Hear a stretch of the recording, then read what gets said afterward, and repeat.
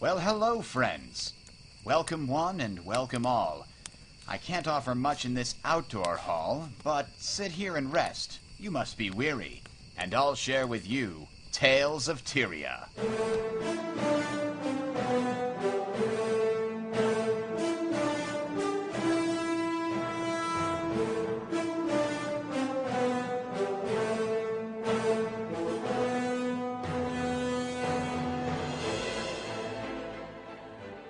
This week on Tales of Tyria, we've got a very interesting Mesmer video from a man made out of potatoes. And then we've got a roundtable discussion on Guild Wars 1, the legacy of Guild Wars. Stay tuned.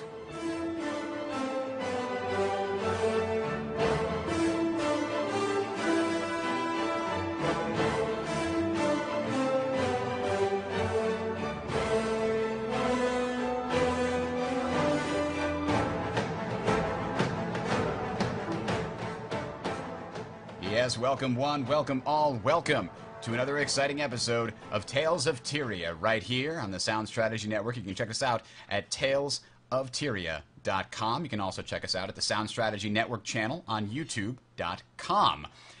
We are live from the great free city of Lion's Arch, the Rosewind Tavern, as it were. We've got a great show in store for you today. Thank everybody, thank you guys for joining us, and tell somebody else about the show, if you wouldn't mind. Tell it how awesome it is. Give us some feedback. Feedback at talesoftyria.com. Tell us why it's great, why it sucks, what you'd rather see us be talking about. We want to hear from you. Let's move into the introductions. I am Bridger, also known as Adam Russo, and I'll be your host for this evening. And joining me, as always, we have my good friend Freelancer from Team Legacy. Welcome, sir. Hey, how's it going, Bridger? Not bad. How have you been? Been busy. We'll just word it like that. That's one way to put it. Welcome back. We didn't have you on last week. Good to see you again. Also joining us, we have Mr. Vega, who is on a different channel. There we go. Welcome, Jay. Hello, good evening. How's it going? Good, good, good. And joining us as well, we have a special guest today, Malchior. Hello, sir. How you doing? Thanks for joining us. He is going to be our resident Guild Wars 1 expert, because none of us here really played it nearly as heavily as we have played other games, and so we did not feel competent talking about it without someone to set us straight and tell us where we're wrong. So I'll do my best. So what have you guys been doing? Anybody do anything interesting lately? Any games that you've been playing that have been, you know, really awesome you want to talk about? Any good stories? I've been playing Dota 2. I don't know if anyone's Really? a Dota fan. Oh, you got into Dota 2 beta. How's it Dang. play? Yes. It's great. Valve, I mean, you know, it still has little bugs here and there, but Valve did a really good job so far. I haven't really been following it. Is it a simple graphics upgrade for Dota 1, or did they change the gameplay at all? No, it's the same basic gameplay, same heroes. Obviously, I was just wondering if they gave it the Valve treatment, or if they just said, okay, Well, we're they going to keep it exactly the same. Well, they definitely gave the Valve treatment in that characters actually have character, and the way that they, like, all the dialogue, like, every character has hours of dialogue, which is these little snippets. That was one thing I loved about TF2 was the heavy weapons guy and all the crap he would just be yelling at you. And so That's it's such really a well-designed game. It's really great in that sense, because that's what they've done in Dota 2. And yeah, I mean the graphics itself, it's a little more than a simple graphical upgrade. It's a really great looking game. Excellent. I've been playing a lot of League of Legends myself, and I noticed that. I saw that. It's just as frustrating as I remember it was. Oh my god. Did you ever get to max? No, I'm at level 8. I just started playing again. I played a little bit before. But anyway, let's get back to Guild Wars 2. Well, that is to say, Guild Wars. I stumbled across a video that was uploaded last week by a gentleman by the name of Wooden Potatoes on YouTube. Some of you may have known him. May know him, rather. He is done a lot of lore-related and Let's Play videos for Guild Wars 1. And he had some very interesting things to say about the Mesmer and how the Mesmer is going to be adapted to Guild Wars 2.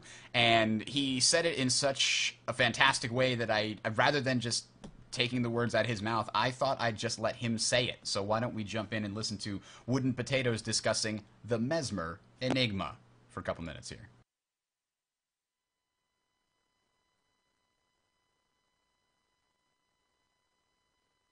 There has been much speculation over the past year to do with the mysterious 8th final Guild Wars 2 profession. Owing to the fact we know it will be a returning caster class from Guild Wars 1 and the numerous hints dropped by ArenaNet employees over the months, it's pretty safe to say that it will be the Mesmer. So the real question is, how does the Mesmer fit into the new game? And this is where it gets interesting. The Guild Wars 1 Mesmer was a mind-altering manipulation class. They were, thematically, designed around the concept of breaking into your enemy's mind and altering their very perception of reality. A master of illusion, misdirection, and control. To be a Mesmer meant to know the mind and capabilities of your enemies, and to know how best to turn those abilities against their owners. So the concept for the class was solid, but then came the much more difficult task of making the class play how it was described. In Guild Wars 1, the ability to interrupt enemies, to drain their energy, and to cast hexes were arguably the three biggest mechanics that made Mesmers feel like they could control people. And for the most part, this worked incredibly well. So why can't the Mesmer be the same in the sequel? For sure, it won't be hard for the Mesmer to thematically fit into Guild Wars 2. There's certainly space for such a profession. But in gameplay terms, it proves far more difficult to bring the Mesmer to Guild Wars 2. In the original game, hexes were debuffs that lasted a period of time and had varying effects. So for example, a Mesmer Hex backfire would cause an enemy to take significant damage if they cast any spells while affected by it. Much of the Mesmer's arsenal was made up of hexes like this one. All of them were designed to put pressure on opponents and manipulate them in various ways. In Guild Wars 2, however, there's no such thing as a hex. Rather than having hundreds of unique debuffs for players to learn about, Guild Wars 2 has a small selection of debuffs known as conditions. This makes the game far easier to pick up and play, but few, if any, conditions seem to fill the same niche Mesmer hexes did. Replacing these lost skills or making the old hexes work in the new game environment that uses conditions will be a big challenge. Interrupts in Guild Wars 1 were a core aspect of Mesmer gameplay. Being an instance game focused on smaller teams of players completing content, Guild Wars 1 was able to include many interrupt abilities. They could even have pretty liberal recharges without ever introducing the possibility of players becoming overpowered and permanently shutting down enemies. Guild Wars 2, however, is a true open MMO and isn't afforded that luxury. Interrupts have been heavily reduced in number and in power. They're still in the game, but ArenaNet argues that in order to stay balanced, they'll need far longer recharges and to be far less common. While Mesmers will still likely have some interrupts, this leaves another huge gap in their repertoire. Then there's the changes to the energy system. A huge part of being a Mesmer in Guild Wars 1 was draining your opponent's energy, the resource used to activate skills. This forced opponents to think a lot harder about which skills they could afford to use at which time, potentially causing them to slip up under the pressure and allow you to take the victory. Energy in Guild Wars 2 does not exist. All skills are balanced purely around their recharge rates and nothing else. While I feel this is a smart decision for the game, it does remove another core aspect from the Mesmer. So you'll find after all this, there's really very little else left. With the three main mechanisms by which the original Mesmer functioned removed from the picture, it becomes very interesting wondering what direction ArenaNet will take the new Mesmer in. People have suggested mind control or possession mechanics, illusionary summons, spells that interfere with opponents' UI, and pretty much everything else in between, but no suggestion so far seems foolproof. The cherry on this delicious mystery cake is found in the skills ArenaNet have given the other 7 already announced professions. It's been established that in Guild Wars 2 each profession will feel unique and there will be very little overlap between the classes. So when the engineer is given a skill that looks uncannily like backfire, or it's given a skill that allows them to use other professions' elites, or when the necromancer is revealed to be efficient in applying conditions and debuffs like fear, it's really easy to wonder what is actually left for the Mesmer. In the end, it's become harder and harder to predict how the Mesmer will work as time has gone on. So the question remains, when so much has changed between Guild Wars 1 and Guild Wars 2, how exactly does the Mesmer fit in? There we go, wooden potatoes. Little contribution segment there. I asked his permission before putting that on here, but that was actually something that he put together for YouTube, and I thought that was a very well done piece. I mean, he brings up a lot of really interesting questions. How do you build a Mesmer in Guild Wars 2 when you take out all of the Mesmer's main functions in Guild Wars 2? Any thoughts, Freelancer? What do you think? I know you were really looking forward to the Mesmer. Yes, I plan on rolling a Mesmer, assuming the Mesmer is in the game, which we can pretty much be safe to say. There's a lot of evidence pointing that way. Yeah, a lot of evidence. No proof yet, but yeah. That may change very soon within the upcoming weeks, right? We hope so. Yeah. So, yeah, I don't know. The Mesmer seems like one of those classes that can make or break the whole PvP scene, because in Guild Wars 1, didn't play it as much as Malkier here, but it Mesmer was always the class that would shut me down as a player. I rolled Elementalist, I played Assassin for a little bit. It didn't matter what I did. I was always watching out for Mesmers, and their reputation spoke for themselves. If Guild Wars 2 implements the Mesmer correctly, I'll be on top of it. I'm sure a lot of other people will, but they have to do it in a sense that doesn't dwarf the other classes. See, we're putting so much attention on the Mesmer because, everybody's talking about how that may be the new class, but that overshadows all. I mean, who talks about the Guardian anymore? Who talks about any of these other classes? I just hope they don't go so overboard with the Mesmer that it dwarfs the other classes and, makes them where they just seem like the other guys, True. And I always have loved the idea of somebody using illusions and other things like that to in a fight. Like, you can cause somebody to see something that they can't see and then dance around behind them and slit their throat or whatever. So I've always loved that concept of having an illusion magician style fighter. And I did play a little bit of the Mesmer in Guild Wars 1, but Malkier, you played a lot of Guild Wars 1. Did you play a lot of Mesmer by any chance? Oh yes, the very first GVG build I adapted to within a team was the Energy Surge Mesmer, which was entirely focused on armor-free chaos damage and energy control. So I'm very familiar with the Mesmer. Yeah. What do you think that Wooden Potatoes has it right here, that the Mesmer really has lost a lot of what it would have done in Guild Wars 2 just based on the mechanic decisions that they've made so far? Absolutely. So what you see in Guild Wars 2 will not, in essence, it will not be a Mesmer, because mechanics of Guild Wars 1, Guild Wars 1 is designed around this whole team role gameplay, where in Guild Wars 2 everyone can do everything. So you can't have a core Mesmer within Guild Wars 2 because a profession that is primarily control can't do much of anything else. Those illusions you're talking about that might be physical for players to see, I can see those happening within the current Guild Wars 2 physics engine.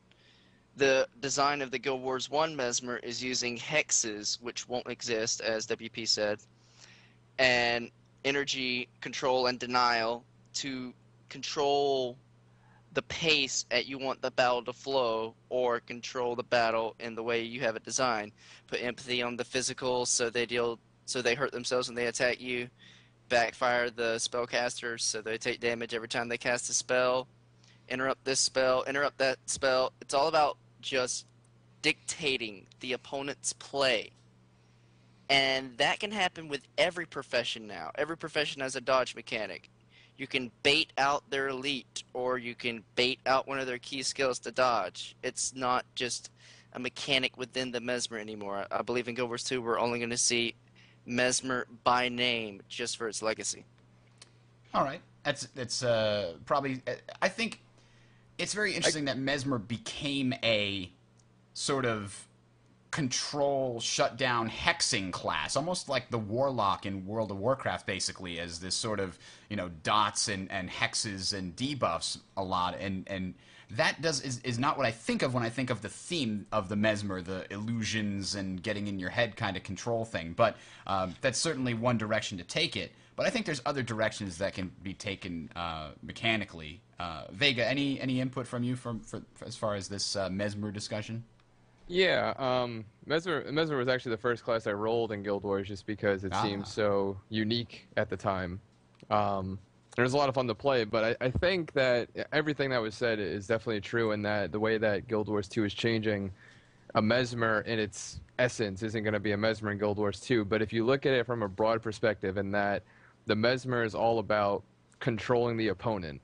In Guild Wars 2 you have, everyone could do everything, but and really, if you look at it, like, a Guardian can do everything, but a Guardian is to kind of control the space and put up walls and help, mitigate damage. And someone like, pretty much what I'm getting at is that every class can do everything, but every class is also, it kind of seems like it will excel in certain areas more than other classes. So I feel like the Mesmer will be that class that's what their focus is. Their focus is controlling and trickery and illusions. As to how they're going to do it, I really don't know. But it'd be nice to. I think that it's going to be called a Mesmer, but for anyone who is really into Guild Wars 1, they might be disappointed that it's not exactly how a Mesmer was back then. Certainly. And I think a lot of the classes that have come from Guild Wars 1 to Guild Wars 2 have relatively stayed the same. I mean, the Elementalist is still, sort of a nuking mage. The warrior is still the master of arms of all of these different weapon combinations that give them versatility, and that, those kind of things haven't changed too much, but it seems like the Mesmer is probably going to be the one that has to change the most, simply based upon the mechanics changes. Okay, let's move on to then our discussion of the Round Table and the Guild Wars Legacy. So, again, the reason that I brought Malchior on here is because he has played a hell of a lot more Guild Wars 1 than any of us have, and I wanted to get his insights. I'm sorry? It's combined. Combined, probably, yes. 4,700 hours last I checked. Oh, Oh, snap! jeez. That sounds like me. I and thought I Warhammer. played a lot of Left 4 Dead 2. I'm at like 300 hours. Are you kidding me? No, I did look at my age yesterday when I was doing WP's Dungeon Run, and it's at 4,700. He's playing right now while he's on the show. That I am not. I do respect what is happening here. Thank you very much. So let's talk about then what was Guild Wars 1 like, because I'm sure there was a lot of people that may be in the audience that didn't play Guild Wars 1. So let's talk about sort of the very brief overview, because Guild Wars 1 was not a World of Warcraft style MMO. It was quite different at the time. And to give you a very brief rundown of the major differences between Guild Wars 1 and some of the other ones, if you've ever played Magic the Gathering, I've always thought of Guild Wars 1 as Magic the Gathering, the MMO. Because what essentially you were able to do is within each of the classes that you would pick, and you could dual class, and it's sort of like choosing two different types of mana in Magic. Then each of those classes, your primary would give you more and better stuff, but your secondary would still give you some stuff from your secondary class, and then you'd get tons of different skills, tons of skills, and you would be able to bring those into any situation, but only 8 at a time. So you could have maybe 100 skills available to you by the time you've maxed out and gotten all these different skills, but you have to bring 8 of them into the game, and you want to find synergy between your own skills, but also synergy with your teammates' skills. And the screen went black because I hit the wrong button. Thank you, Jay. So the real core of that game was, okay, I'm playing as a warrior, and I've got this skill that can cause my enemy to bleed, and my teammate's got a necromancer build, and he can do extra damage to opponents who are bleeding. So you can sort of look at the skills and build quote-unquote decks, if you think of it from the Magic perspective, of things that will work and synergize with each other really well. So in a sort of 8 versus 8, what was called the guild versus guild battles in PvP, you would have teams that would build around certain concepts, certain core concepts, and maybe this group would work together and that group would work together, and they'd build skills that were synergized with each other. And that's a very different take on the game, on MMOs in general, than many of the other ones that were out there. The other big thing that really made it very different is that much of the large world content was instanced, whereas it's a sort of save on the server costs, I would guess, because theoretically there was less going on, but I don't know the details. I would think that would be the case. And so it started with just 3 guys developing out of an apartment, so yeah, I never considered it, so that might have been the key reason. that could be it too. I mean, instanced has got to be easier to do because, I mean, we've been doing netcode for FPS games and RTS games with 8 to 10 people in them all the time. So, or even 64. I mean, as long ago as Tribes 1. So, the real problem is getting that thousands of people in the same situation, in the same server, same area, things like that. So, anyway, that's sort of the quick overview of what made Guild Wars 1 different. Let's talk about the different benefits and disadvantages that had. I mean, Malchior, you played a lot of Guild Wars 1. Tell me about the dual class system. Was that a major benefit or a major disadvantage to PvP? Oh, it's got its pros and cons for sure. The pros meant you were open to do any number of things that you deemed would allow you to achieve victory. But the cons were if a metagame formed, which it did pretty quickly, you're either kind of stuck to that, or you got to be the one to branch out and find the next counter, or find the next big thing. And with ANET doing consistent skill balances, they used to be monthly, and then it was like every other month. Everything's changing, so it's like who can find the next big build quick or something like that. And the key element where it fell apart, having 2 professions amongst what ended up being a total of, I can't even count now, I think it says 8 professions. No, 10 professions. 10 professions total, 2 out of any of them. There's thousands of skills to pick. And if you're coming into it fresh, you have no idea what's good and what's not. Oh, yeah, so it was difficult to get in later on. Yes, definitely. Yes, it was. I remember playing the first Guild Wars. I played it pretty regularly, and then I stopped for a while, and then I picked up what was it, Nightfall, and then trying to get back into everything, it was just daunting. Even just adding a couple more classes, and now hundreds of more skills, and now there's that many more combos. It was just overwhelming. And Nightfall killed new players because it added the concept of heroes. So now you don't only want to know the best bar for your class, you want to know the best bar for your warrior hero, your ranger hero, your monk hero. Was that the equivalent of that was like AI characters that you would build and have them follow you around? Build within skill templates that you could set for them, within armor you give them, within weapons you'd give them, and they could follow you on like PvE type missions. Yes, basically. and they were allowed in some PvP formats after a time. Interesting. Oh wow. Yeah, I think in Guild Wars it followed the same suit as almost EVE Online in the respect that it started out, those that started with it developed as the game went on, and you see this in communities all around.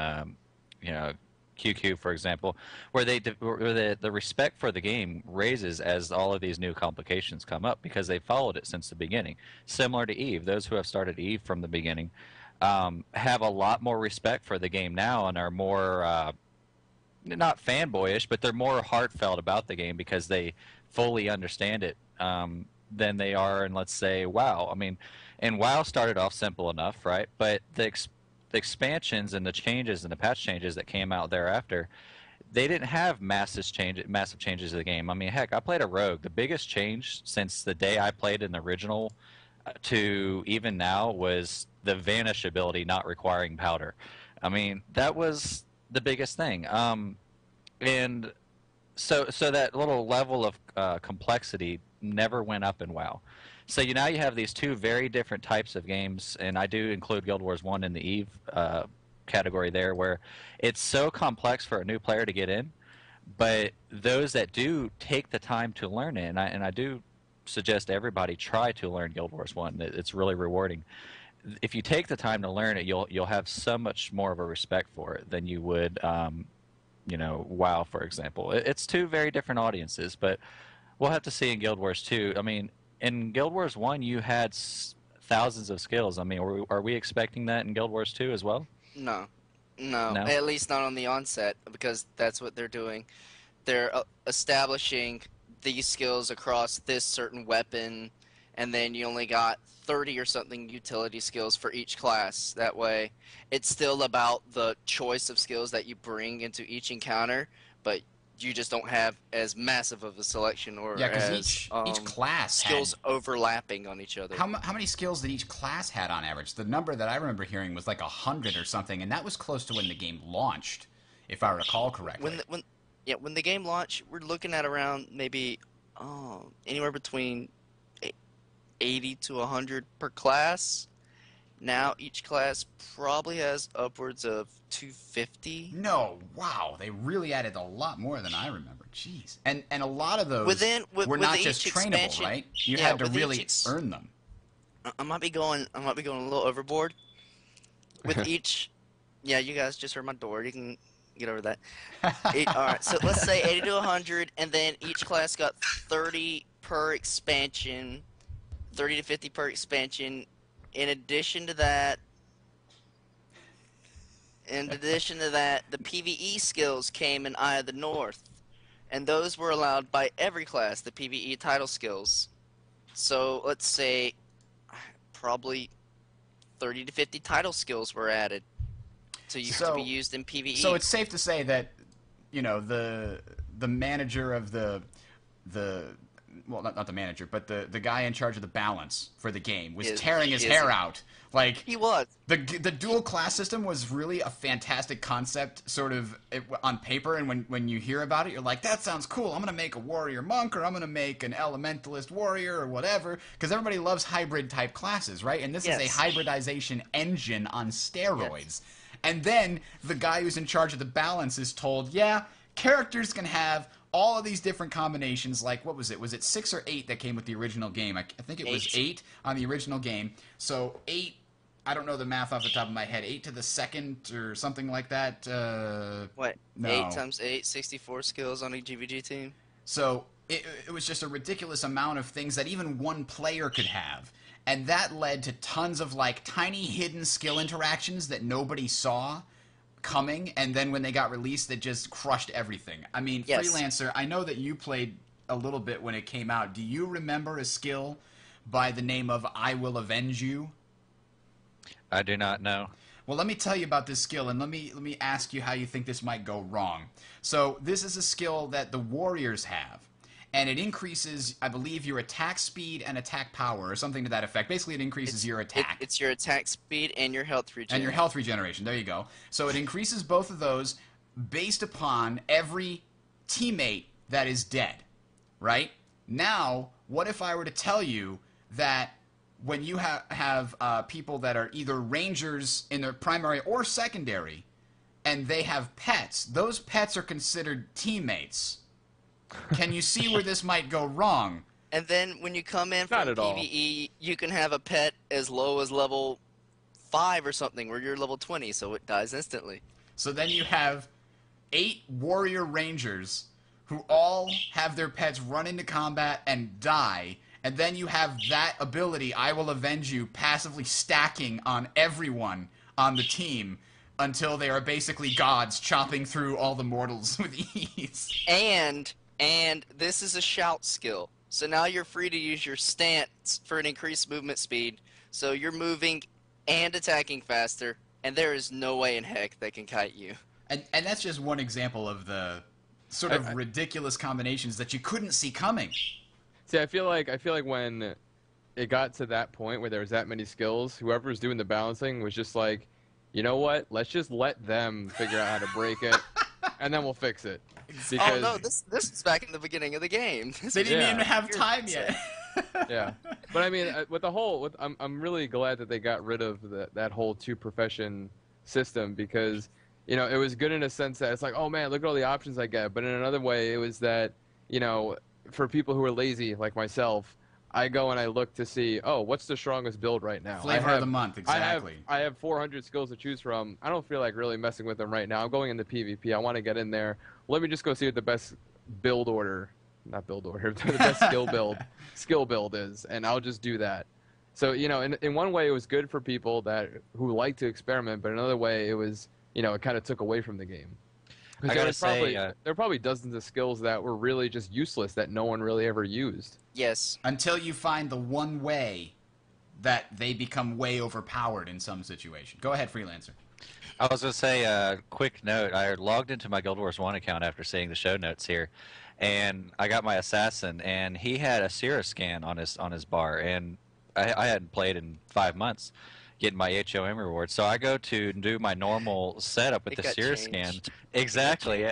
And see, normally a Sierra scan did this huge damage increase. So my setup was like 1 a Sierra scan, 2 Wasslers or whatever you call it, where you teleport in, and then I would do you know, Ox and all these other ones. Well, I start teleporting in, and I'm noticing, man, my damage is crap.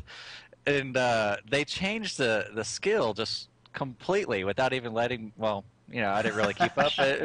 So I start dying over and over. I have no idea what's going on, and I'm like, you know what? I hate this game. And I rage quit right there. But it turns out they changed it from a completely, like, all right, it was like a total damage increase, like a 50% or more, depending on your title track. Which is crazy when you're hitting twice as an assassin. Yeah, so you cast it and you do an insane amount of damage. But then they changed it completely to a different mechanic. Now it's like for the next 5 attacks you never miss. Like it has nothing to do with what it used to be, and it just threw me completely off guard. It was great though. I had a All right. So, let's talk a little bit about the PvE system and sort of how the PvE changed over time. Because again, I wasn't there, so I'm going to ask Malkier. When Guild Wars 1 came out, what was the PvE like? I know it had a very interesting narrative mission system where there was a lot of heavy scripting that provided, you know, a lot more than you find in a Guild Wars quest. In a World of Warcraft quest, for example. Oh yeah, there were the traditional quests, and you could go out and handle those, get experience and gold, and some of them. This is how they utilize their skill system within the PvE environment. A majority of the quests through the Prophecies campaign actually unlocked skills.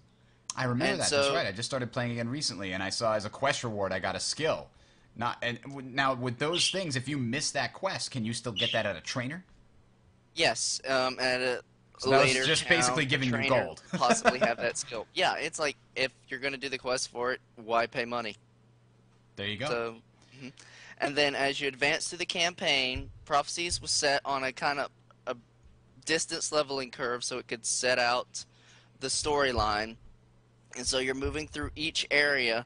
Then you get to this area called the Crystal Desert, and by now you're either level 20 or you're close to level 20, which is max for Guild Wars. And then you get introduced to each of these. You get introduced to 3 missions for your Ascension quest, and each mission is actually a training ground for PvP.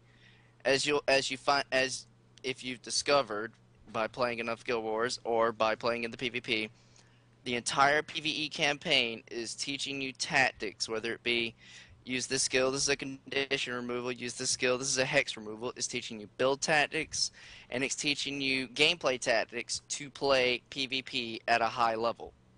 So then you come to the Crystal Desert, and the 3 missions are the 3 most common PvP game types. There's King of the Hill at the Dunes of Despair.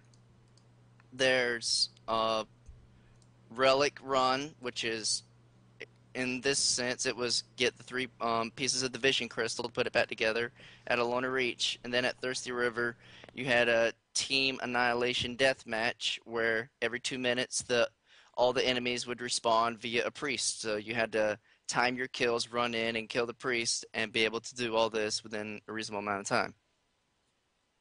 So then, basically, the PvE, despite looking like sort of a traditional RPG in its aspects, you know, there's a major story element that pushes the story forward, and you complete that. And then before you can complete the next major story element, you have to go sort of do all these mini quests for all the areas around there in order to level up. And then when you level up, you can push forward on the main story. I mean, that kind of reminds me of a Final Fantasy style RPG to some extent. And that actually made it so that it had a story that was really interesting and you could actually follow. Whereas, like the World of Warcraft story, I leveled up. I most of the time I didn't know what the heck was going on. I know there's bad goblins over there, and I should probably kill them, or quillboars or something, and they're encroaching, so therefore they must die. But that's about the long and the short of it. This one had a real story, and I thought that was a major sort of improvement at the time. But you're saying it was all just a tutorial. It had the story, and the story is there, so it can be a PvE game for those who want it to be. But for those who are looking to ascend to the next level, because you're level 20, you finished the PvE story campaign, that's it. Besides that, there were 2 elite areas in Guild Wars, and they were determined by world favor, which we'll get into that a little bit later. So you had one choice: go PvP or make another character. So then, which lots of people made a whole bunch more characters because the max level was 20. So only playing one class or one class combination left you so much more to build on. And then as you get more skills into your repertoire, you can be a better player in PvE or PvP. So the first game, they touted the fact that it was PvE and PvP, but you think that really they were pushing the PvP more than the PvE? They were just by basing what was in the actual game. They were during the Prophecy's onset, they were pushing both kind of equally. It was beyond that the game took a PvE turn with factions and Nightfall. Factions, the leveling curve was set much quicker. You can get through the tutorial island within several hours and be level 16 compared to spending several days upwards to a week in Prophecies to get level 20. And if you really know what you're doing, you can max level in factions in 1 day, easily. So, the fact that they had such a really large PvP focus does, I mean, in some ways bode well for Guild Wars 2, because obviously we've seen they've got a large PvP focus for Guild Wars 2 with the various different types. You've got world versus world and the competitive, and the fact that you can have sort of casual version of competitive with the, you know, hot joinable PvP and things like that. So it seems like they're continuing with that tradition of a strong PvP focus and not having it be something that was just tacked on secondarily, basically, which is good. Oh yes, there's even lore within their PvP if you know where to look hard enough. Very interesting, and the lore in this game is fantastic, and we're going to spend a whole other episode on it. We're going to get some experts on it because, again, I didn't play it enough, but we're going to try and get some people that really know what they're talking about to come on and school us about the lore of Guild Wars. But I should point out that I'm going to probably be reading the first book in sort of the prequel series of Guild Wars 2 called Ghosts of Ascalon, and I've heard it. I've heard some good things on it. It's not a terrible book, and it gives you sort of the background to the Destiny's Edge group that you'll be playing with a lot in the Guild Wars 2 story. So we'll talk about that at some time in the future. So if anybody wants to be a part of that, wants to listen to that show and not have a lot of spoilers, I'm just giving you a heads up. You should probably go out and try and grab it or put it on your Christmas list or something like that. And we'll talk about it sometime in a month or so when we get to the lore episode. We'll see. Okay, that having been said, let's talk about the PvP. Freelancer, did you PvP at all in Guild Wars 2 or Guild Wars 1? Just enough to get some Zaishin keys so I could get my HOM rewards. But as far as GVG and stuff, I did not have the pleasure to do that, no. I spent most of my PvPing time in other MMOs. Vega? I had a little bit. The guild I was part of, we did a few GVGs and stuff, and it was a lot of fun. That was the main reason why I played it. Was, I mean, there was no real end game in Guild Wars. Like all my playing in Guild Wars was just Prophecies. I had Nightfall, but I really didn't play it. But I mean, I had maybe 3 or 4 characters that were, level 20 because it was so easy to get there. And you get there, and the only thing to do was PvP, and that's what you did. So I had a lot of fun with that. I remember, but I couldn't tell you too many specifics. All right, so talk to us then, Malkira, because I didn't play, but I did spectate a little bit when they rolled out the spectating feature. Tell us, what was the main guild versus guild battle mode in Guild Wars 1? Because I understand it's quite different from what it is in Guild Wars 2. Oh, yeah.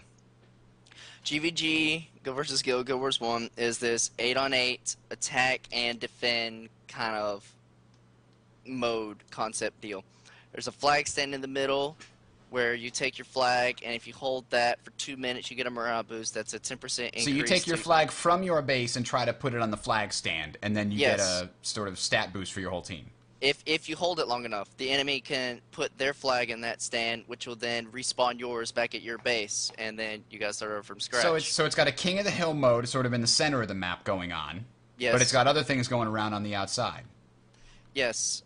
So if you hold the flag stand for 2 minutes, you get a 10% increase to your health and morale, making you a little beefier. But it doesn't improve your damage at all. That's one of the key elements. It doesn't matter how weak you are still dangerous if you can get your damage out. That allowed for many crazy comebacks. And so with this, in the original mode of Guild Wars 1, and still now, the whole objective is to kill the enemy's guild lord. Generally, you do this by going to the flag stand, maybe pressuring the enemy flag runner, getting a morale boost or 2 to gain an edge on the opponent, getting some kills, And then when you've got them outnumbered, you can push them back to their base. Once in their base, you proceed to kill their NPCs or... So there were NPCs on their side of the map guarding, and you had to sort of take them down, almost like the towers in Dota. When you take them down, they don't respawn? Yes. Yes, there's like 2 guild keeps, and there's archers, knights, bodyguards, and the guild lord for each side. Of each NPC has its own worth. There's archers posted generally outside of, or on the towers of each keep. That way they can cripple anyone who tries to come in. So any solo person who tries to do a gank play or anything like that is going to be hindered if they don't dodge that crippling shot. Okay, so there was a lot of... now, was there a major respawn timer on there so that, you know, if you managed to kill a couple members on the enemy team, you'd have a small power play for a while? 2 minutes. 2 minutes? Respawn timers every 2 minutes, and one of the key points was if you can get them in a position right before that timer, save them for a bit, and kill them after time. That way they're down for one player for 2 whole minutes. Ah, okay. That sounds like a really cool system. So then the goal, of course, was to kill the enemy keep lord or guild lord. So you know, both sides are pushing back and forth, killing NPCs when they can. And I heard that there was a problem with this originally. The games managed to last quite a long time. Yes, during the early phases, I believe later beta and early release, there was no end game to the GVG. It just went until one team killed the other team's guild lord. Well, these teams would get locked in this stalemate in the middle, and no one side could gain an advantage. And there's this iconic match that happened on the... God, if I can't pull the name of the guild hall up, I'm going to be embarrassed. But it's the desert one. The... God bless America, whatever. Oh, it's not important. Nobody else is going to care about the name anyway. I am. It's a personal victory, damn it. Yes, it is. And I'm going to So- it real quick while I'm talking. Wait, Anyway, is it quicksand? Quicksand? Yeah, it's Ah, quicksand. thank you, Edwin Shep from... No, Edwin I know, Shep. but there's a name for it. Oh. It's the Nomad's Isle. Nomad's Isle, there we go. Okay. Okay. So It's now, on the Nomad's without... Isle, and it's in this quicksand. So both teams are finding it hard to move, and when you're in the quicksand, you lose an energy every time you use a skill. So one team can never get an advantage on the other. And this match went for like 1.5 hours before one side finally won. So that's obviously a big problem. Now, did players identify that as a major problem right away? Did ArenaNet fix it? Some players enjoyed like the battle of attrition that they were having, but most others thought it was just a bore fest and let's end it. So ArenaNet introduced the victory or death concept, and this has I like the both- sound of that. Yeah. yeah, Yeah. Let's do it. let's just get on with it. So now at a certain point in the match, and this changed through several updates. Originally it was like 35 minutes. At 30 minutes, victory or death starts, and everyone, players and NPCs, get this buff called victory or death, which allows you to do 10% more damage, but then you also take 10% more damage. So now you hit harder, but you can also be hit harder. And so with that, the monks couldn't really keep up with the protection and the healing, or they do it so much that they burn out of their energy. At 32 minutes, the NPCs from either side would march out for this big confrontation in the middle.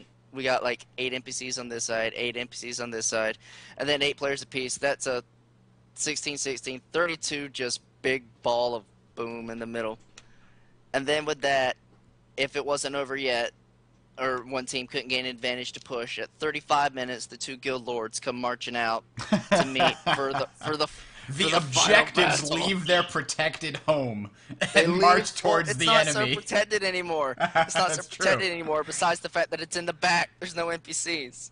That's true. So the guild lords come out for a final battle. But during that time that it was unprotected, it did open some strategies, because now the guild lords are alone. The NPCs are here. You could send a split team to go around and kill the guild lord if you can snare the mid team enough before they get back. A lot of intricacies opened up with this victory or death, and forced players to think about where they were going with their strategies. It's like, okay, are we designed to kill them here at the stand and gain a morale boost so we can push? Or do we develop this split strategy where we're just killing off their NPC so we have an advantage for the victory or death component? But then we have a situation where, again, the massive number of skills in the game comes and rears its ugly head, because a skill that had been thought meaningless and useless for PvP starts to be used by some of the guilds specifically to kill NPCs that don't know how to dodge it. Yes, this came in the Guild Wars Factions Championship. It first showed its ugly head with Idiot Savants versus Irresistible Blokes, match 1 of the quarterfinals. See, back then we had these big championships for Guild Wars, but them cost money, so we don't have that anymore. So IQ had been basically brought back into their base by IB, and IB's got this super crazy degen build, and IQ just can't hold up. Luckily enough, they got 2 heal parties so they can stay alive, but they just can't do anything to IB. So for the last, 10 minutes of the game, they're just kind of turtling in their base, trying to pick kills where they can, and saving their NPCs. Victory or Death comes in at 30 minutes. Both teams march out with their NPCs to the middle, and IQ reveals something they've been saving for 30 minutes, that entire game. Their Elementalist pulls out Glyph of Sacrifice, which allows your next cast to cast instantly, even though it then tacks on a minute to its recharge timer. And then, but you only need one, because all the damage is boosted. You only need one. That's the key point. And Meteor Shower, which is channeled for 9 seconds, doing damage every 3 seconds, and knocked down each one of those seconds. So then he does this Glyphosac Meteor Shower on the ball of NPCs, and at this time, Irresistible Blokes is standing right there with their NPCs, because they don't know what's coming. They get hit with the Meteor Shower. Their entire team is knocked down from anywhere from 6 to 9 seconds, and they just explode.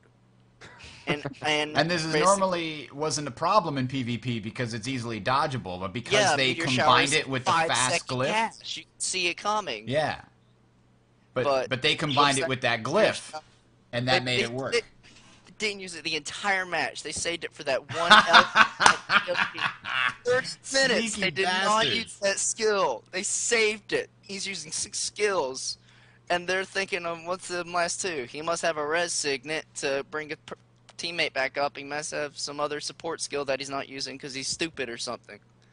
And then he drops Meteor Shower, and they're just like, what the heck just happened? And this kills basically all of their NPCs? Yes, this kills all their NPCs, so now Idiot Savants, the American team, has the advantage, and they just beat out the European team, Irresistible Blokes, through numbers. And that became such a powerful tactic that even if you knew it was coming, you couldn't make your NPCs move out of the way.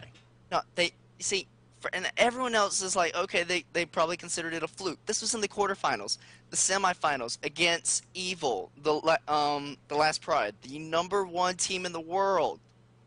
Evil is designed to split up and just divide and conquer and tear your team apart from the inside. They got these 2 assassins that can teleport into your base and then teleport right back out. So if you go to push into the base, they're just going to go out and get a flag advantage. Or if you try to get them on the outside, they'll go in and get your NPCs. It's all about controlling the battle the way they want.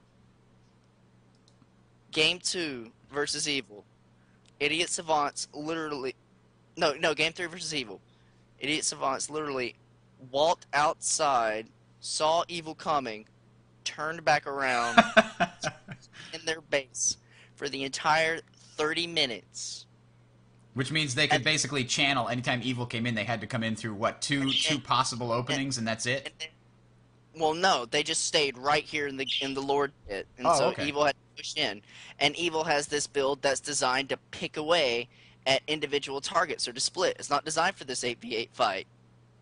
So they just kind of troll for 30 minutes. And then IQ pushes out with their NPCs. Evil falls back so they can get their NPCs. And then they just do the big fight at the stand. Meteor Shower comes down.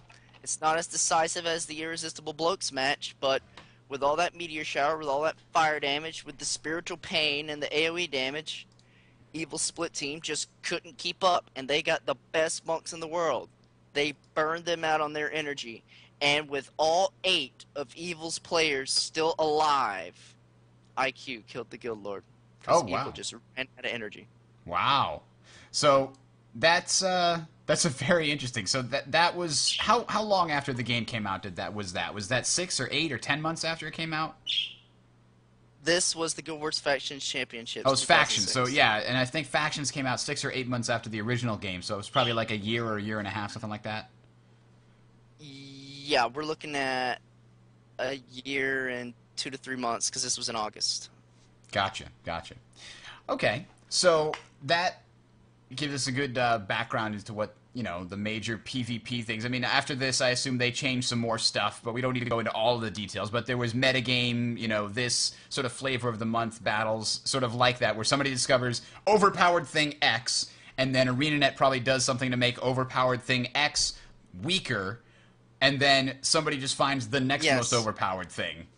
Yes, I kinda... and at times it was more balanced than others, but seriously, this wasn't really a case of overpowered thing X. It was, we figured out the format. We realized, hey, this VOD thing has to happen. Let's just build for it. Yeah. This wasn't a case of we figured out the build. It's we figured out the format, and this is the first time truly that people came up with the term build wars, because the build, not the guild, not the gameplay. IQ had been losing. They gave up all the morale boosts. They gave up their front NPCs. They just had their core pit. They gave up everything. The build won the game, not the skill. And that's when the scene of Guild Wars PvP changed. Okay, so go ahead, Jay. You were saying something? I kind of hearing this because I wasn't this familiar with how much, like what kind of, I guess, pro-level PvP was in Guild Wars 1, but I kind of like where Guild Wars 2 is going then, because it sounds like that with the world versus world, they're going to have a sort of similar system where you have, NPCs and lords and all that stuff, so you have like those big, long battles that'll probably appeal to, the pros of Guild Wars 1, but I kind of like where they're going with the PvP of Guild Wars 2, and that it seems to be a little bit shorter, a little bit more, I guess, team-based, as opposed to, having NPCs running out and go kill the guild lord and stuff like that. Oh, no, it was team-based. Those NPCs didn't come in until at the end, 30 minutes. Yeah, but as you're people just saying... just figured it out. That was the whole deal. Yeah. So, go ahead. Yeah, I gotta interject here and kind of change the tempo. If the Guild Wars, your description of the tournament, those 2 particular matches was awesome. Okay, it sounds exciting. It sounds like what I watch consistently in StarCraft 2. It's great, but I don't know if we are already going to get to this, Bridger. You'll have to forgive me. But That's if okay. it was so great, and if it was so exciting, which it sounds like, what happened? Why? I mean, what happened to that scene? Why did it die? I mean, and I guess a valid excuse could be other MMOs if you want to go that route, but I would imagine something. Okay, I would imagine something in Guild Wars 1 changed, or the community changed to make it just die out so rapidly. What was that? Yes, the community did certainly change throughout as the time Factions and Nightfall developed. Guild Wars 1 took a more PvE focus. Nightfall was all about heroes and developing these NPC characters, these AI characters that could fight with you, and essentially you didn't need a team anymore. You didn't need players. Heroes were even allowed in some formats after a while. When Nightfall got on up in years and ArenaNet wanted to make some stuff interesting, they allowed heroes in GVG. So you could have a team of 2 to 3 people go in with a team of, or no, I think it was 4 minimum. 4 minimum people go in with 4 heroes. And if you got this stupid, broken kind of meta build going up against this balance build, some heroes did their jobs at pressuring better than a human could because they're a computer. They got that set in code. It was set that way. And in addition with the PvP, the whole X beats Y got to a crazy level where Isaiah basically said, that's it. I've had enough. He threw up his hands. He did. He Get did. here. In 2008, August 2008, he throws down these crazy updates that are just, what was he thinking? He takes one of these skills called Smider's Boon. It used to be 5 energy. He puts 25 energy on it. That's half of a average caster's full bar. It has a 10-second recharge. He puts a 90-second recharge on it. It's like, nah, I don't like this skill. And then he puts like some 2-second cast timer on it, and then it only lasts 8 seconds. He literally burned that skill to the ground. And then throughout the following months, August, September, October, November, different builds came out that were just crazy, stupid, broken. The PvP audience stopped caring. And they left. So, Gotcha. the flavor of the month is great as long as it's changing, but if it's not changing, then it gets real boring real fast. And anybody who played Rise of Nations, Rise of Legends will know that, because every single person played Vinci and used the Vinci tech rush, and it was really, really bad. Despite the fact that the other factions in that game were fantastic and awesome, there was just no reason not to use the best thing in the game. So, all right. Let's I'm sorry, let me be my freelancer. Let's change the tempo. We we want to let's talk about whether you what we thought of Guild Wars 1. Obviously, Malchior enjoyed Guild Wars 1 or he wouldn't have kept playing it. But what did you think about it, Jay? Why did you not continue to play it? I know you played it a little bit. What made you stop? I stopped playing it. One, because after the game came out, that's when I started college, and then I just didn't have time for it. And I just kind of lost. And every time I came back, it was like, and I got to relearn all this stuff, and so much has changed, and so that's how I lost that. But then I think another thing, and this is kind of, I guess, small in the grand scheme of things, was I didn't like cosmetically the gear and stuff. I didn't feel unique.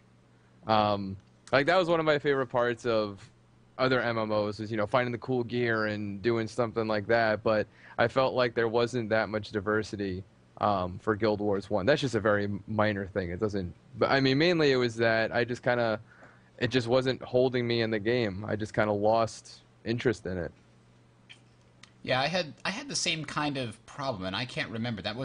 It came out in what, 2005 was when that game came out, right? April 28, 2005. So, dang, I don't remember, but I assume that there was something else that caught my attention at that point. I know that by 2006, at the end of 2006, I was playing Company of Heroes, but I don't remember what the heck I was doing in 2005. I want to say it was Battlefield, but I think Battlefield came out a little bit before that.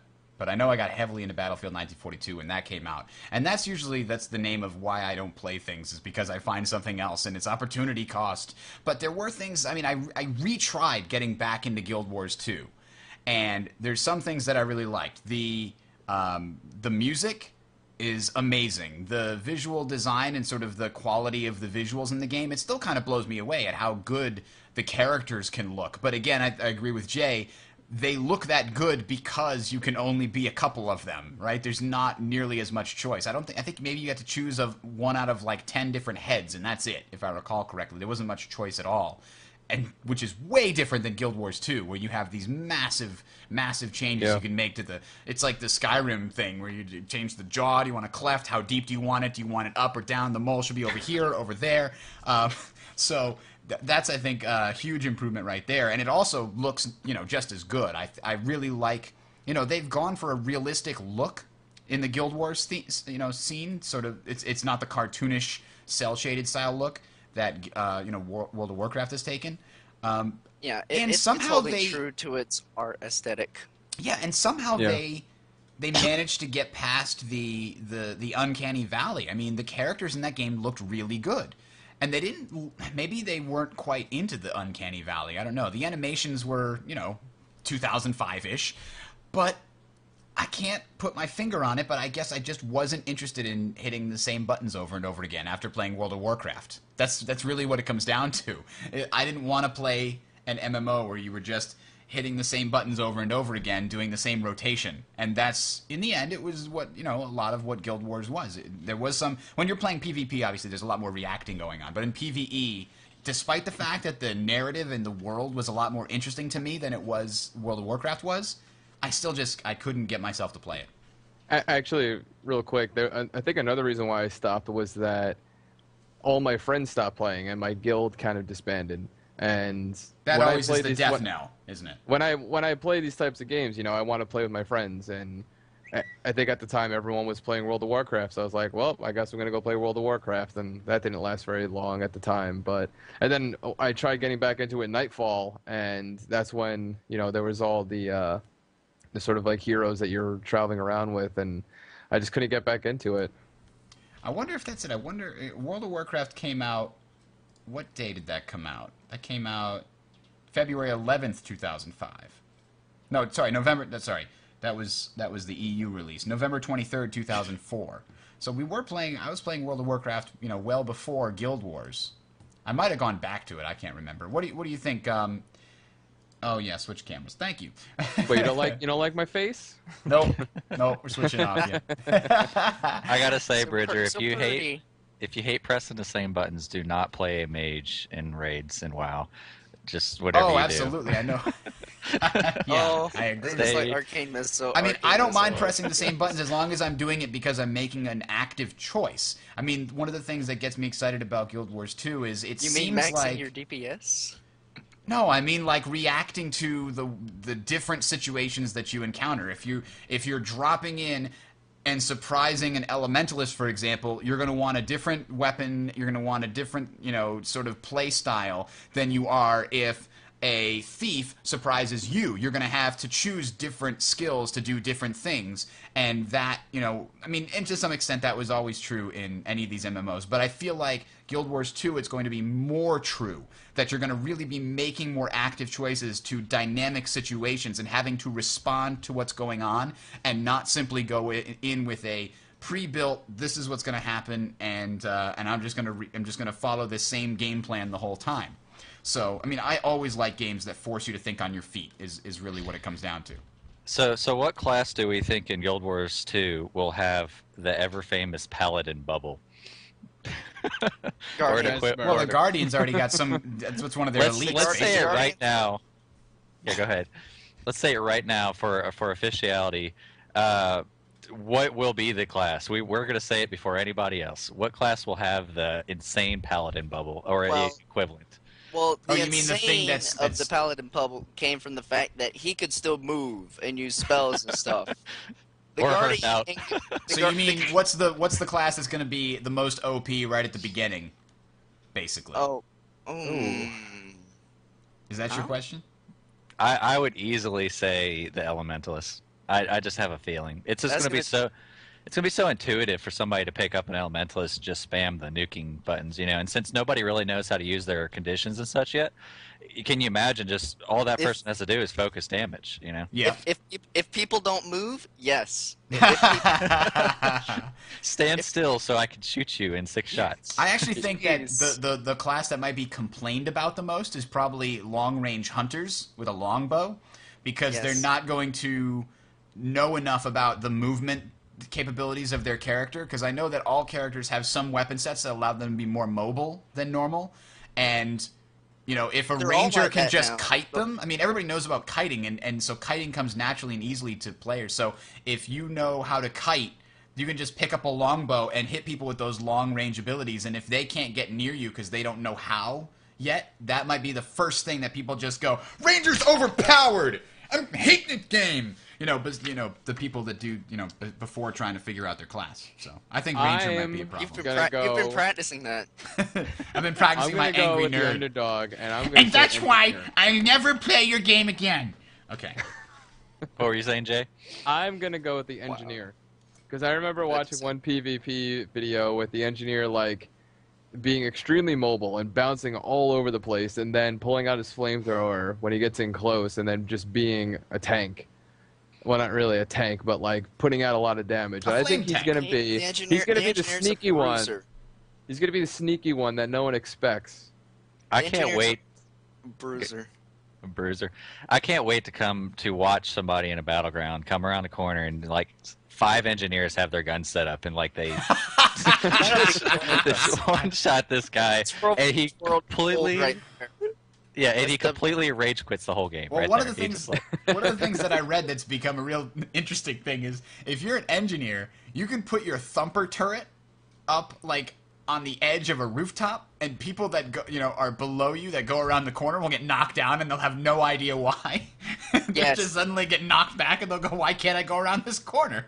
That's Guild Wars 1 gold right there. Guild Wars 1 had no Z-axis, so you could literally put a trap on a bridge, and if someone is walking the passage under the bridge, they can trigger the trap. Wow. Awesome. Nice. That's actually Company of Heroes had the same problem. The game didn't have a Z-axis, and so you would see machine gunners shooting, like if you have a hill, the machine gunner would be at the bottom of the hill and somebody's above the ridge and they can't see each other, but the machine gunner will shoot through the ground and suppress him at the top of the hill, and they can't even see each other. So that. I'm glad that they've got the jumping in the game, because that indicates that they do in fact have a Z-axis, which is important. I'm kind of surprised. Most of the chat's saying that they're gonna go with Guardian. As Yeah, being the biggest... everybody in the chat immediately said Guardian for Paladin Bubble, but I don't see the Guardian being all that tough. Like, if we're talking about general OP, I'm throwing my hand to the Necromancer, because not only is he gonna burn you out with conditions and stuff, so you can't hurt him anyway, he's gonna be stealing your life at the same time. Yeah, I think he might be one of the tricky ones that in the hands of a really good player, a lot of people are going to call him OP. Oh yeah, that we've seen that. John Peters got a 3v1 and just wrecked their faces. I like that. I have never seen a life steal in any game whatsoever. Any game. I mean, not even just MMOs. That was really so worth it. They're always underwhelming, Oh, I could show you some Blood Spike in Guild Wars 1 that would make you cry. There's this build that's designed about just being ungodly fast, and the skill recharges in 5 seconds, so you just spam lifesteal spells on them. And then once you kill them, since the rest timer's at 2 minutes, you just go and make a big circle around their shrine so they can't get out, and then pop this one skill called Unholy Feast that steals health from everyone in the area. It's life stealing, so the protection guy can't really cover it, and boom. Guild Wars 1, broke folks. to me. Summed up for you. Sounds legit to me. All right. So let's sum this up a little bit. What do you guys think is the biggest single difference between Guild Wars 1 and Guild Wars 2? I think the Z-axis is probably clearly the winner here. So let's say besides the Z-axis. Besides the open world. Besides the fact you can jump. Besides the fact that you can jump. Besides jumping in the open world. So you think the open world is the biggest difference? Definitively, yeah. We're talking about a full MMO. Guild Wars 1, the title always granted to it by the developers was competitive online role-playing game. Because they didn't want to call it an MMO. It was never called an MMO. The places that called it an MMO were the press. It was never called an MMO by... Excuse me. It was never called an MMO by the developers. That's very interesting. Now, I have a link to a very interesting thing, if I can find it here, where... There's a talk that actually happened at PAX East that I have a YouTube video of. They suggested... Oh, I need to find the link, because it was like... World of Warcraft isn't really an MMO either. It's a massively linear instance something or other. Let me find it here. Let me just ask... Was it the PAX East? Was it the panel? It was a PAX East panel, yeah. Let me look it up. Meanwhile, Jay, what do you think the biggest difference between these are? Guild Wars 1 and Guild Wars 2? Well, besides the open world, I guess the whole positional based combat, in that I always go back to this. I think every single episode I've said something about the fact that you can dodge and you could, where you are on the field in reference to your team and the opponents plays a huge role in the effectiveness of your combat. And to me, that speaks so much in terms of what could be done both in PvP and PvE. It's so fun. Yeah. So I think that'll be I feel like that'll be a huge role, and that's something that really hasn't been done to this extent before in other MMOs, and I think that really is going to set Guild Wars 2 apart. Excuse me. You know, I think this question is really, really important because how many people in chat listening to this podcast, etc., have friends, and you go up to these friends, right, and you're like, yeah, I'm getting into Guild Wars. Like, they're talking about Star Wars, obviously. You know, whose friend is not talking about Star Wars? And you're just casually bringing up Guild Wars 2, right? And you're like, well, I can't wait for Guild Wars 2. And they're either A, what's that? B, I never played Guild Wars 1. Or C, I didn't really like Guild Wars 1, so what about Star Wars, you know? And, Freelancer, are you spying on me? and, How did you know? I know everybody has those friends that are either talking about Star Wars or they don't like Guild Wars 1. So I wanted to pose this question to you, Malkier. I want to put you on a spot.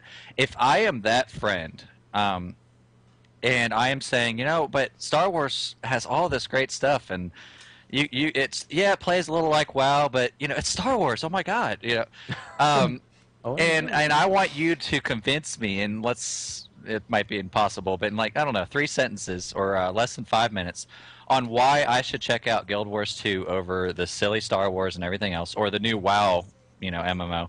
What would you say? Fuck pandas. That's amazing. But first off, did I say that? First off, I'd say if you like money, it's got no monthly fee. So why should you have to pay for something you already own?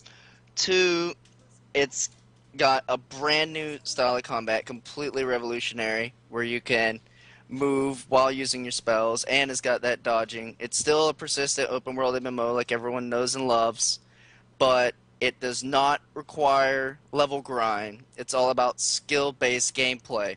The level curve plateaus out. So the time to get from 79 to 80 is going to be the same time it took you to get from maybe 19 to 20.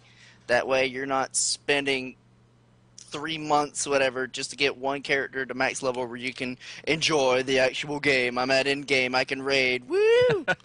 And you got these dynamic events so that what you do in the world actually affects it, and that you are the one. Okay, sorry, I got a little carried away. Like he said. You know what they respond with? I go down this route, you know, at least once a day, and you know what they respond with each time? I didn't like Guild Wars 1, so what makes you think I'm going to like Guild Wars 2?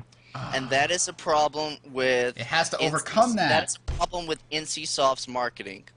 NCSoft is heavily reliant on word of mouth with their marketing. They were like that with Guild Wars 1. Guild Wars 1 had limited marketing. They need to put that manifesto everywhere. I tell you what, because that sold me on the game more than anything else that has ever been out there. That manifesto video, that needs to be... You need to use that as an advertisement on YouTube videos. One of those things where it's like, you can skip this if you want, but otherwise you should watch the whole thing. Like, that should be all over YouTube as an ad. I agree. I think if someone says that I didn't like Guild Wars 1, why would I like Guild Wars 2?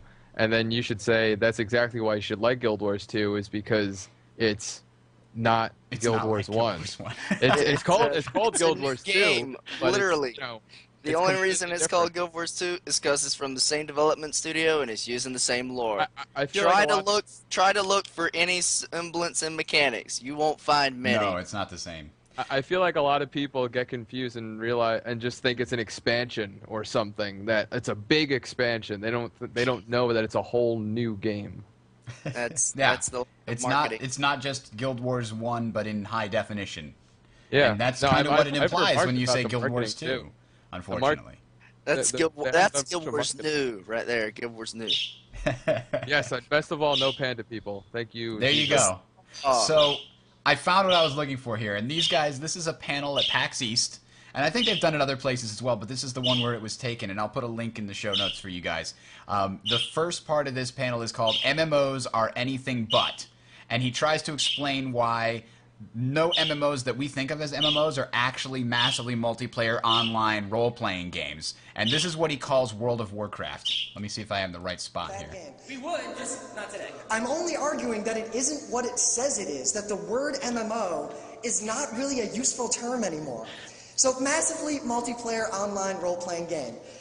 We call this a genre, yet isn't it just a list of mechanics? I mean, we say things like first-person shooter, third-person platformer, RPG. We have everything we use to describe games is usually a list of mechanics that the games involve. Sometimes they're fundamental mechanics. But yet, if we really look at this, WoW is more of a massively parallel multiplayer graphical proprietary client-server stateful character progressing space with instantiated stateless real-time action management gameplay and statically interactive linear world narrative. Doesn't quite roll off the tongue. So clearly we're not actually listing all the core mechanics of a game. So I thought that was a good one. That was a brilliant. Let me see if I can find the spot. Massively. I know the bird just wants to be part of the podcast. Your bird is a thief and he's gonna backstab you soon. You better feed him. She's got food. Massively parallel, multiplayer, graphical, proprietary, client-server, stateful character progression space with instantiated, stateless, real-time action management gameplay and statically interactive linear world narrative. I like the massively parallel because that's what World of Warcraft really was. Massively parallel is really what it should be called. Not massively multiplayer, but massively parallel multiplayer because you didn't play with a ton of people. You played with a small group of people in a world where other people were, but you only ever saw a tiny few of them at any given moment. So. Also, you are competing with said people for resources, so you're not really working with them. Right. All right. Anyway, that's a very interesting panel, and I highly recommend you guys check it out. But before the bird goes nuts and breaks out of the cage to end the show, she's right. It is a bit over the time limit here, so I think we're gonna close this out. Let me just remind you guys, though, the website, talesoftyria.com. Check it out. We're going to have another article up there, hopefully this week, if I can get off my lazy ass and do it. YouTube channel is at the Sound Strategy Network. Do a search for Sound Strategy Network on YouTube. You'll find it there. And if you're not listening to the audio show, you can subscribe at the website as well and put it on your podcast player of choice. I would like to thank Doug, Michael, Joel, and Daniel for donating to help us keep the podcast going and pay for the website and the hosting of all the audio shows and things like that. Also, check out teamlegacy.com. .net. I was going to correct it. Why didn't you get .com? You I hate you for life, forever and ever. You should have got .com. It's not my fault. All the cool kids have .com. Although I know you did have .net before it was cool, so that's okay because it's not cool yet. Anyway, teamlegacy.net is where you can find some great discussion from the Team Legacy guys. Freelancer and I always there. Great and Aku have also joined us, so good to hang out there. I post the weekly show there as well, and we discuss a lot of stuff that's going on. One of the things I posted there recently is a very interesting link to a GDC post that basically had the Blizzard producer describing what makes an esport. So check out that thread on teamlegacy.net in the general Guild Wars 2 discussion. Have a great night, everybody. Bridger's signing off. Bye, everyone. Thanks for coming. And then the background bird shuts up. And the background bird. Shh.